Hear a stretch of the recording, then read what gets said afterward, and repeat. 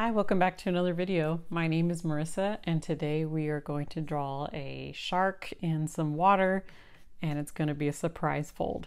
So first step you need to do is fold the top of your paper to the bottom like this. Next you take off the first part and you bring it to the top of your paper. Make a crease. Now turn it over. You're going to take the bottom and go up to the top. And then you're going to make a crease.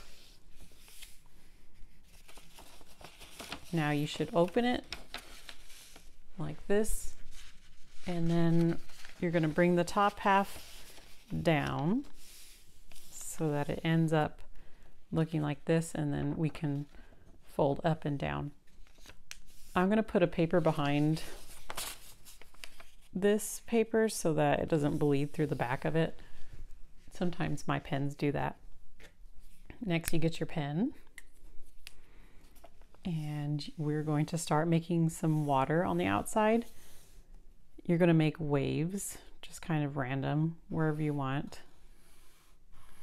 My waves are going to look like this, just curves going out. I'm going to close it up by making a line down from the top to the bottom. And you can close it if you want to. I'm deciding to close it. This is the part where you get to draw. You can make a fish. I'm going to make some bubbles. Just kind of wherever you want to. My bubbles are going to come down here. Now we're going to make the shark. If you open it up, it's kind of going to look like a big giant shark face in the middle. So what you do is you start from this edge and go up, make it pointed at the top and come down to the bottom like this. We're going to make the shark's teeth in the middle. First we need to make a curve for the mouth going down, and then we're going to make a line going across that's curved. We're going to make two endpoints here that curve. We're going to make some teeth. All the teeth are is just a bunch of random triangles. You can make them bigger as you come to the middle, and then they go smaller as we go out. Same thing for the bottom, little triangles all the way to the edge. And we're going to make two circles for the nose. We'll make some gills by drawing 3 curves and another 3 curves on this side to match. We're going to draw his stomach by making a curve across. We'll make his fins by drawing 2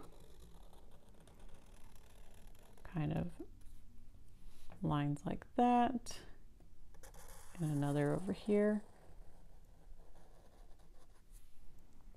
There we go.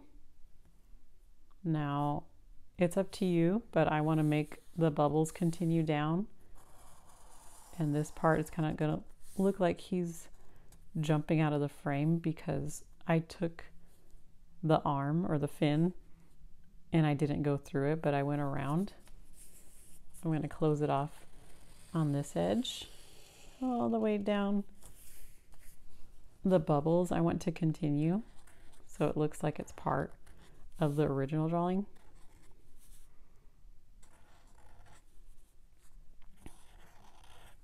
Like this. You can also make maybe seaweed or something that comes up. It's up to you. Now I'm going to draw the eyes. The eyes are going to start about here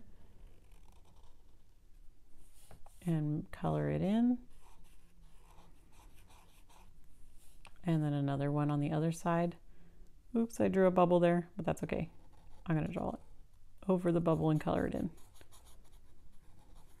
That worked out. He has to see. There we go. Just trying to make it even. Okay, let's color it in.